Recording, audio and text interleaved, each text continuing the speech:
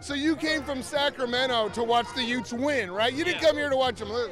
We came in to win, and we still smelling the roses, too, for the next game after this. So watch this going down, man. You drove from Salt Lake City. That's how devoted you are. Drove down last night, came over Donner's Pass, and straight in. And everyone's still left in your party? We have two that didn't make it today. Why are you so confident the Utes are going to win? You see this? You see this right here? You. That means you. Me? You. You. All of us is going to Rose Bowl. This is very similar to a bowl game. And Kyle Whittingham's the best bowl coach that there is. He doesn't lose in bowl games. No, period. Judging by tailgaters only, Utah dominates, don't they? They don't know how to drink up there in Washington.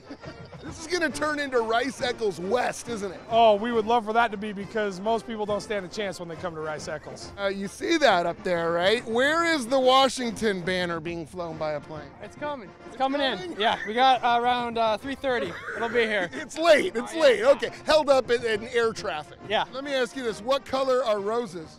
Red. That's right. They're not purple. Red right here, yo. Can't you guys go to the Lavender Bowl or something? I've seen a purple rose before, so I have, yeah. It's the rarest of all roses. Would you go to the Rose Bowl? Yes, we are. We're planning on going to Rose Bowl after this. To see the Utes play? To see the Utes play. Sorry. Quick, get out of here.